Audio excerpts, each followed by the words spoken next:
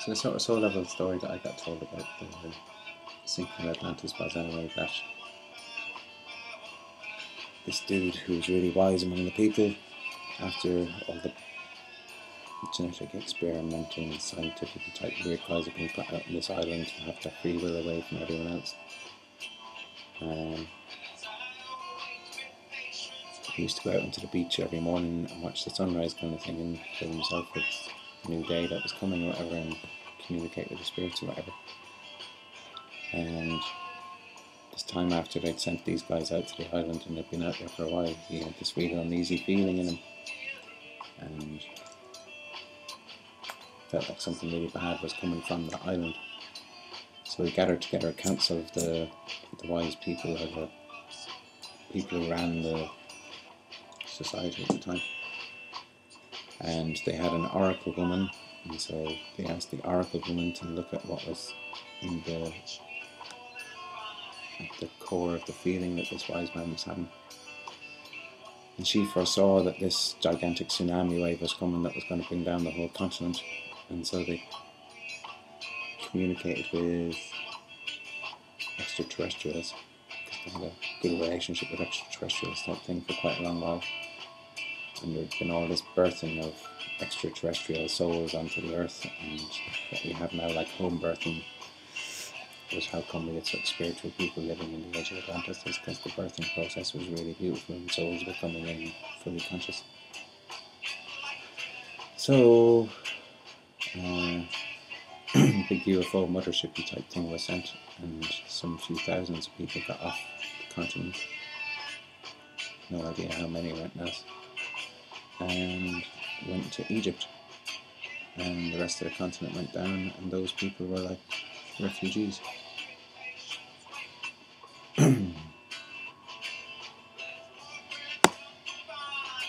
So I'm told this stuff in the context of I was a really spiritual guy who used to go out and tune in with the stars at the sunrise and all this thing, and gave the warning about the thing and gathered the people together to get on and take decisive action.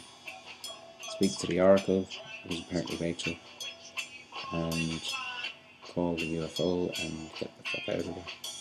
So we went over to Egypt anyway, and we were living among the Egyptian society, and we were settling in and all that thing, and we were interacting with their culture and learning their spiritual knowledge.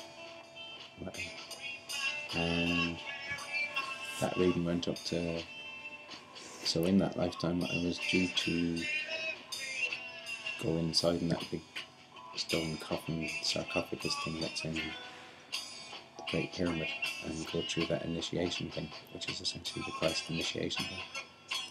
And only a few days before I would have gone into it, or that day when I was on the way around to go there or something like that, I was assassinated. And apparently the assassin was Rare. He was just paid money for his addiction or whatever else to make some money. And apparently Rare got such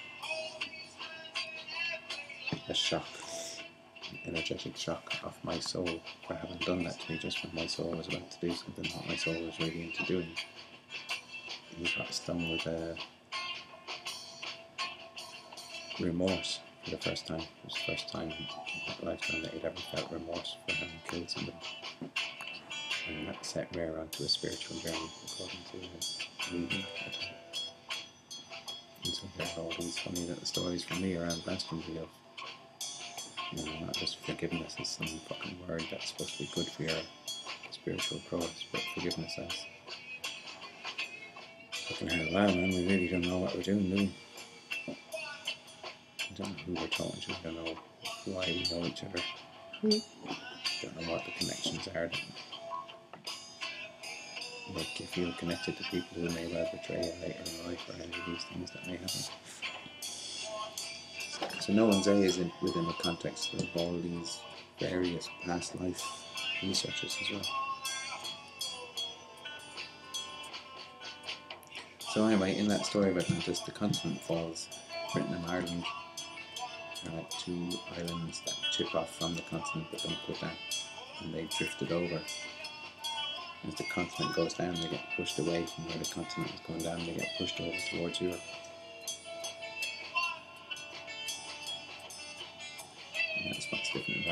was written. And so the Irish stories talk about the Tuatha De Danann and the Fomerians. And the Fomerians are like the genetically engineered type dudes. With animal heads and... That kind of deformed depiction, and one of their kings is a guy called Balor, and he's called Balor the Evil Eye. And over his evil eye, which is like a cyclops eye, over that is this metal shutter. Oh. And if they lift off the shutter, his eye is like a laser. And it just burns people to smithereens. Whereas the Tuatha De Danann are said to be of a very high wisdom. Not massively into fighting, and not massively into ruling, more into just working in these higher realms.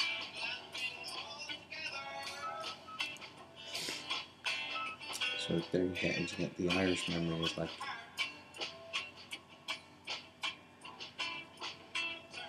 the Irish memory has seen all this stuff before, has experienced all this stuff before. And wherever it came from, there's this myth in me as well about covenant. So Brith means covenant in Hebrew. So Britain is the land of the covenant, and the British people are the people of the covenant, and that is the covenant with God. And that covenant with God is the covenant that God made with the inhabitants of earth after the deluge, after the flood. And the flood was because you'd been wicked, so he's not going to ever send the flood again. But all these issues will come up again into consciousness. All that stuff that caused people to sink themselves down into the unconscious, that stuff will all come up again. And when it comes up, next time it won't be drowning in flood, next time it will be purged in flame.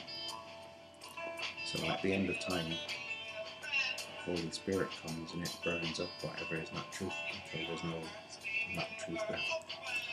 And this cycle we've been in since the fall of Atlantis up until now is the cycle in which people can own comprehending what is free will and what is creation and what is miscreation. What is the law of nature and what's a perversion of that law. And what's the repercussions. And the repercussions that become obvious are a fucked up planet. And a fucked up society and just utter fucked upness. On the one hand, and on the other far extreme, all of us that live on the earth that live in integrity. And the stuff we create out of integrity is beauty, but that beauty is attacked by the polarity of this existence.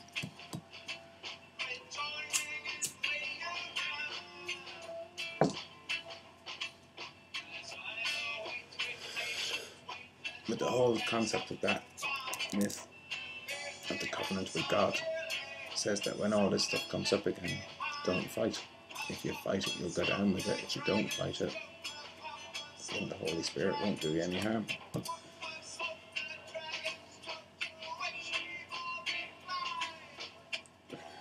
So that's a bit like the tsunamis that happened a few years ago.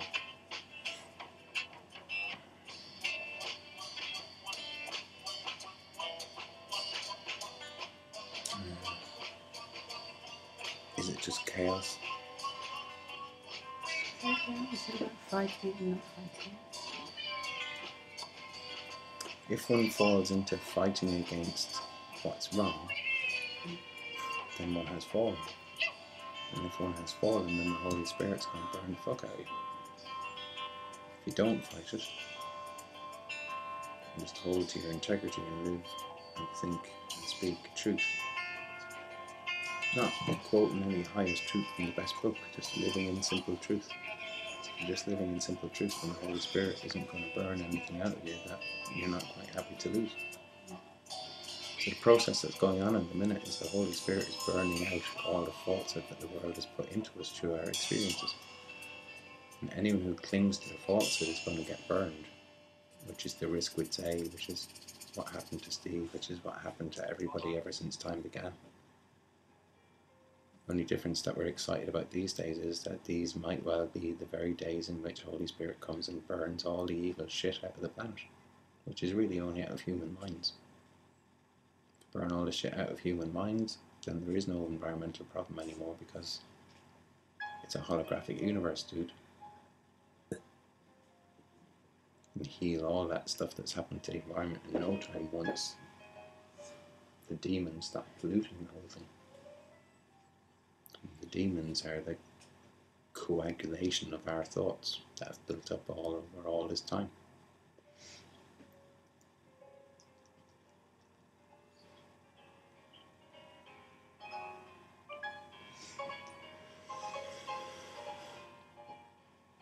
So that's 17,000 years ago, yeah? Only 2,000 years ago, you've got this story that comes from all this soul reading stuff. And this story says, well, historically what the Irish wise people know is that we have the stories of the Tuatha Danann, and those stories go back the same 5,000 years that the Old Testament goes back. But they tell the stories of what was going on among our people in our lands. They tell about our gods and goddesses, and they tell about the series of invasions that came to our lands that became our history. And it tells of these people coming from the Middle East, travelling across Europe and aiming to try and take over Britain and Ireland.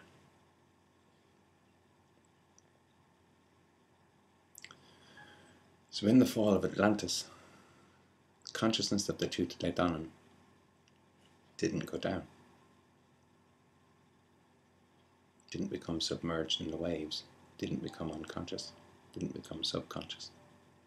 So all those souls retain the soul memory of what was the life issue back at that time. And they've continued on learning since then. It would seem that for about 12,000 years, all those souls that had gone down went round and round in the washing machine of karma. And it took them 12,000 years to regain consciousness of their issues, but they didn't regain consciousness of it, they regained subconsciousness of it. They started acting out their subconscious. So they started acting out the whole dilemma all over again. So they started rediscovering all their old skills. They started mining to make computers. And they started mining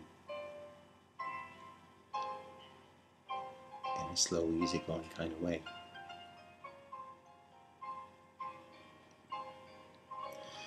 So, in the old Irish stories, you've got the Fomerians. Not all the bad guys went down either. So you've got bad guys who do know what they're looking for and do know what it is they want to regain, who still have the same intent they had 17,000 years ago and have learned nothing since about changing their ways. And that's what people call the One World Government and the secret cabal and the As-Khazarek Jews and the every underhanded, invisible, behind-the-scenes, black, dark entity that could be controlling people from higher multidimensional levels. And as deep down the rabbit holes you want to go, the fucking rabbit hole goes, man. Because we've been here for millions of years in consciousness. And yet in our conscious minds we're fed all this history and education stuff that denies any of that. And so anyone who's remembering the stuff we do really know gets castigated as a lunatic and either sidelined or sectioned or arrested or criminalised in order to survive. And that's the state of things for the King of the Fairies in the mythic realm, living in Glastonbury after the eclipse in 1999, heading towards the end of time.